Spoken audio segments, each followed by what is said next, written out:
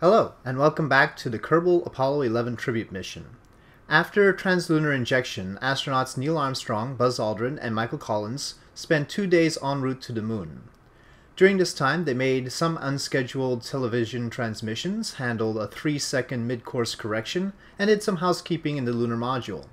The spacecraft entered the Moon's vicinity on July 18th, and then on July 19th, 3 days, 3 hours, and 49 minutes after the launch of the mission, they ignited the service module propulsion engine for lunar orbit insertion. We rejoined the Kerbals as they too prepared to make their orbit around the Moon. Like the Apollo astronauts, they will initially burn into a slightly eccentric orbit, and then orbit the Moon, then burn again to make a roughly circular orbit. Apollo 11 circularized at a 122 km by 101 km orbit, and we expect the Kerbals to aim for a slightly lower orbit, approximately 110 km by 90 km. As with Apollo 11, their target for landing is the Sea of Tranquility, and on entry into the lunar sphere of influence, the Kerbals did a brief service module burn to adjust inclination to aim for that target. Since the lunar orbit insertion burn occurs when Apollo 11 is behind the Moon and experiencing an LOS, a loss of signal, with mission control, the command module audio is choppy at best, and the PAO audio is, of course, absent during the lunar orbit insertion burn and in blackout for half of every orbit around the Moon. So the audio you will hear will have large gaps omitted and represent the hours between lunar orbit insertion and the circularization burn.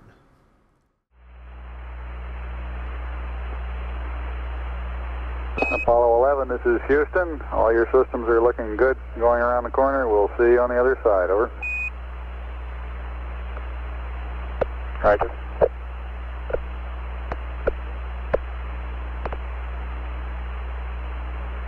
Everything looks okay up here. Roger out.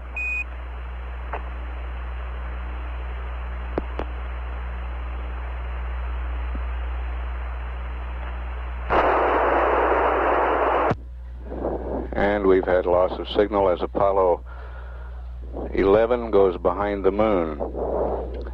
We were showing a distance to the Moon of 309 nautical miles at LOS, velocity 7,664 feet per second. Weight was 96,012 pounds. We're 7 minutes, 45 seconds away from the LOI number 1 burn, which will take place behind the Moon, out of communications.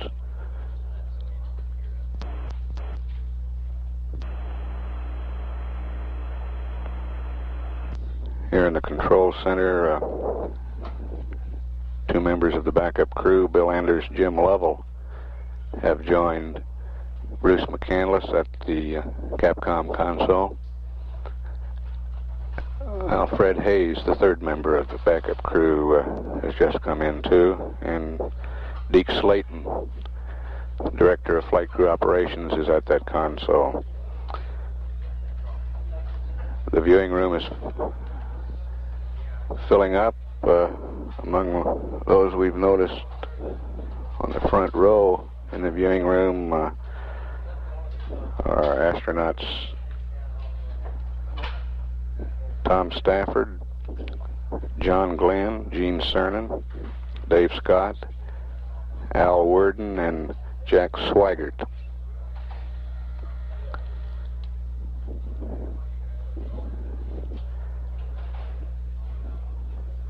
With a good lunar orbit insertion burn, the Madrid station should acquire Apollo 11 at 76 hours, 15 minutes, 29 seconds. Acquisition time for no burn, 76 hours, 5 minutes, 30 seconds. You verify the EMS set up the way you want it. Yeah, I gotta go to normal at 35. Then I'll proceed on 99. Oh.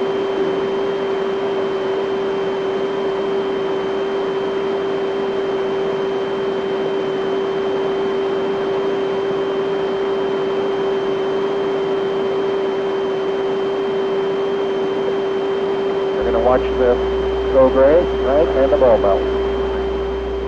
This is Apollo Control at 75 hours 49 minutes. Apollo 11 should have started this long burn. 35 seconds. 6 minutes, 2 seconds. Delta V 2,917 feet per second. Given that burn, we expect an orbit of 61 by 169.2 nautical miles. Yeah, here we come up. Okay.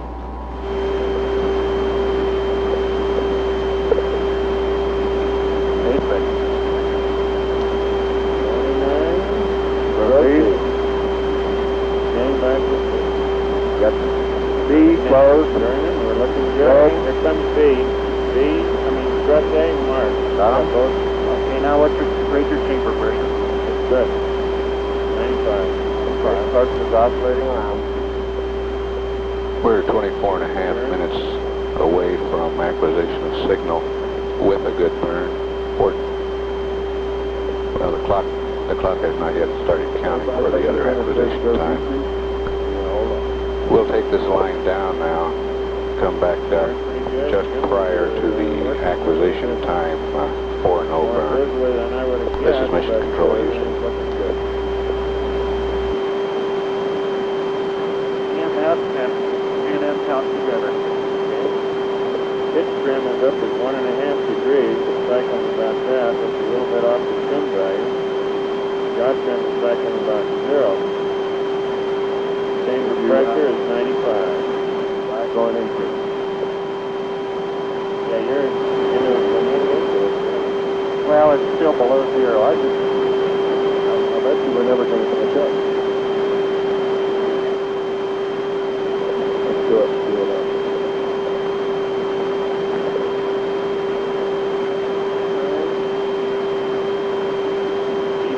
Pleasant, then we're measuring with the CAD over 0G and continue. Tank pressures are good. Okay. The chamber pressure is holding steady as a rock. It's building up a little bit actually. It's up around 96 now.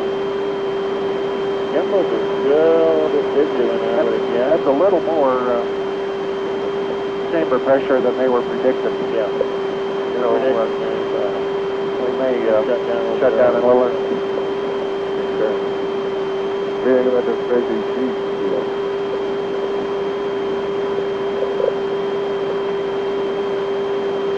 Are your electricals look okay over there, bud? Yeah, I'm not going to look at them. All right.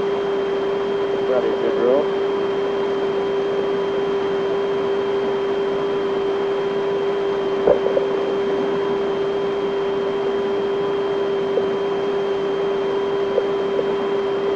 How about that? It's been in a couple of 35 more seconds and we'll be out of mode here.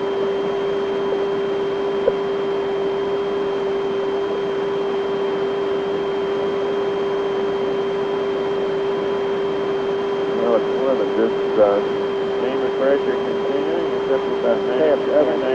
That's just great. Yeah, that's a little bit. I might have said you got positive shock to it. Look at that thing. Look at that thing. That's just what I want.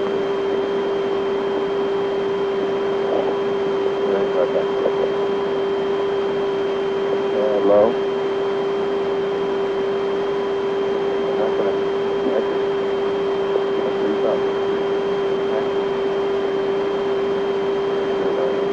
Tank pressures are still good.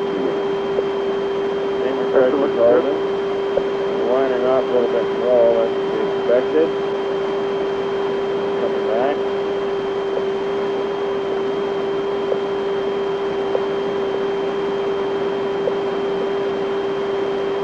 We're well into mode 3. It'll be about 3 seconds early. Cutoff nominal is 602. Expect cutoff around 619.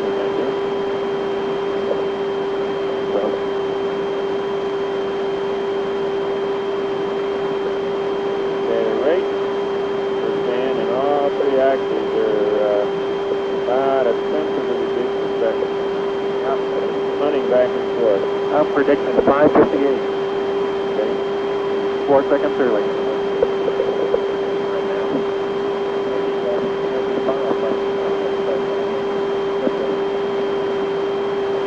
Steering like a champ. Steering the pressure is kicking up to 100. You're looking at it.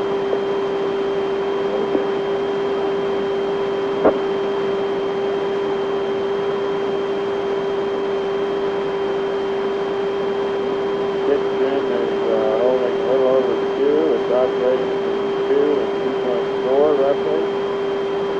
Doctrine is oscillating between minus 0.5 and 0. This is sort of aimlessly wandering back and forth and signal drive. Rates are still wandering, they're jet banding the rates in all 3 axes, plus and minus 10. We're now producing 5 seconds early. 5:57. Central pressure is 100 psi.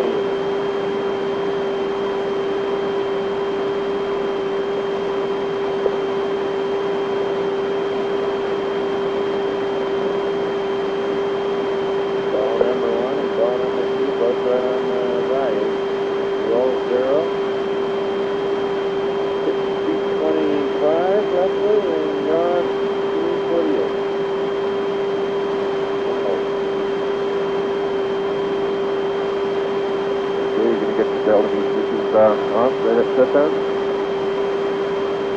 Shutdown, I'll get both delta V thrust normal switches off. 10 seconds.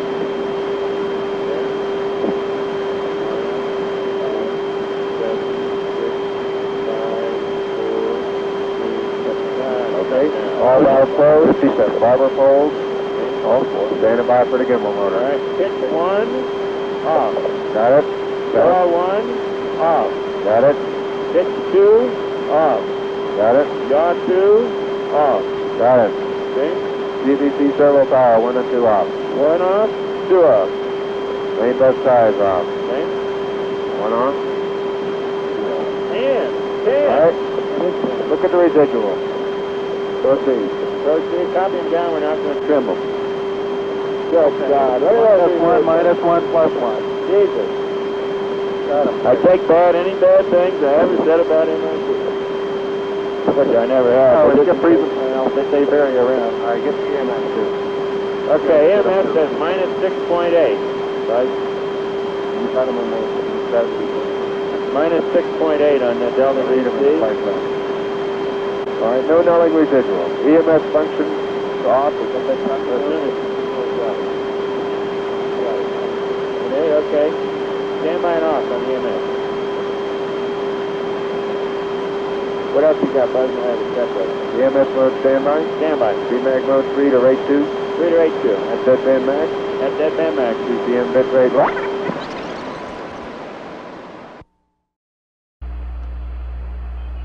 We're past the no burn acquisition time now, and we have received no signal. It's very quiet here in the control room. Most of the controllers seated at their consoles, a few standing up, but very quiet.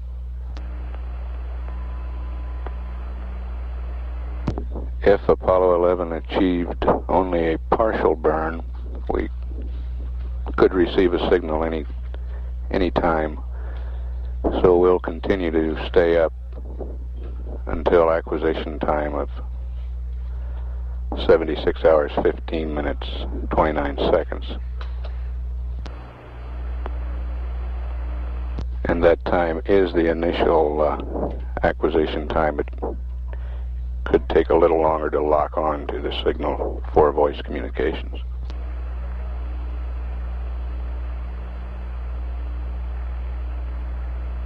There are a few conversations taking place here in the control room, but not very many. Most of the people sitting quietly, watching and listening, not talking.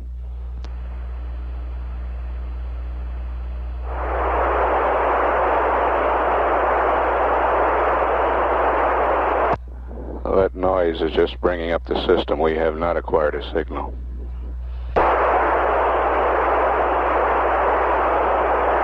a minute and a half away from acquisition time.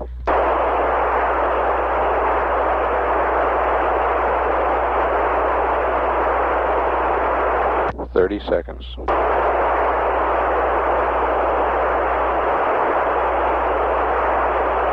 Madrid AOS. Madrid AOS.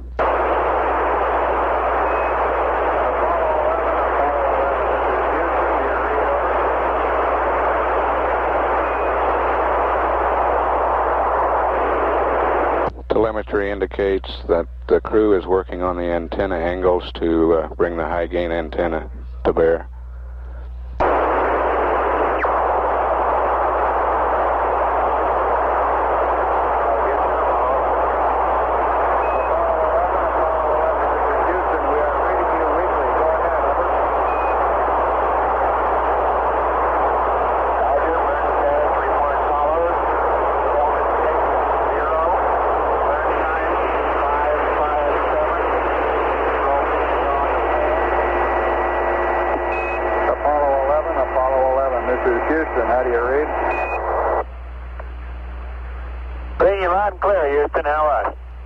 Roger, reading you the same now. Could you repeat your burn status report? We copied the residuals and burn time, and that was about it. Send the whole thing again, please. It was right perfect.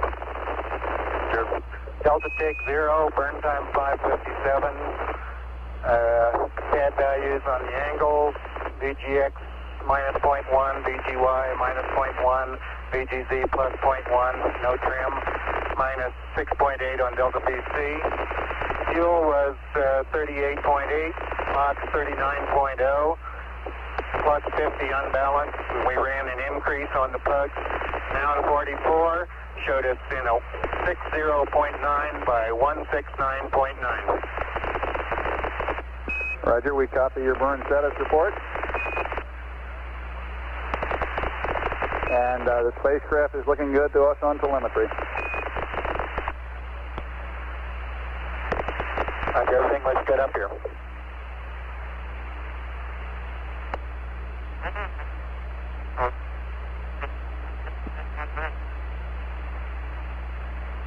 That burn report was by Neil Armstrong.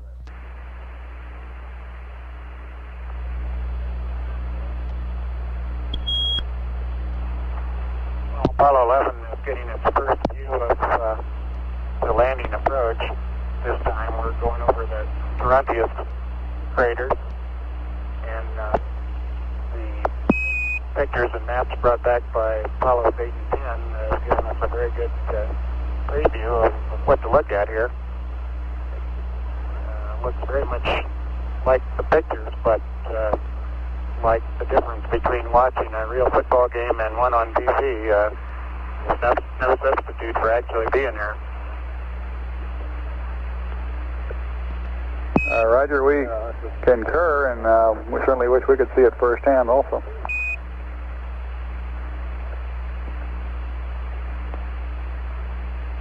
That was Neil Armstrong.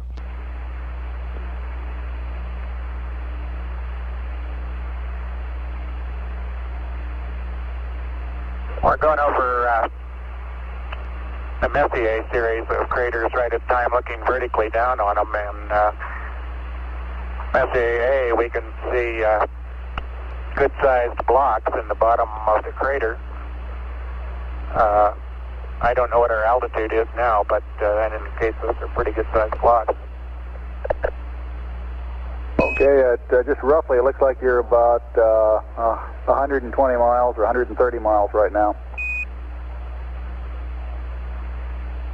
Makes that 127 miles.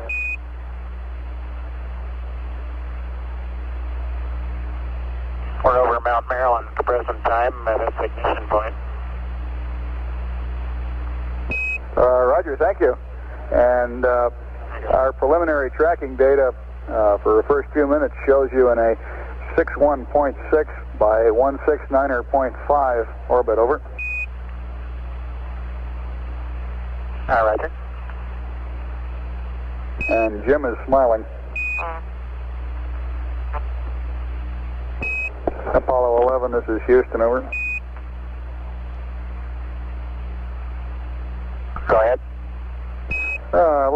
Houston. During your SPS burn, as played back on tape down here, we've observed the nitrogen tank Bravo pressure in the SPS system dropping a little bit more than we anticipated. It's holding steady right now. We'll continue to watch it and keep you posted if anything comes up. Over. All right, thank you. All right, and it has held We're steady. currently going over Maskelyne, Okay. Boot Hill, Duke Island, Sidewinder, looking at Maskelyne W. That's the yaw around checkpoint. And just coming into the terminator. At the terminator, it's ashen gray. As you get farther away from the terminator, it gets to be a lighter gray, and as you get closer to the sub-solar point, you can definitely see browns and tans in the ground, according to Apollo 11 observation, anyway.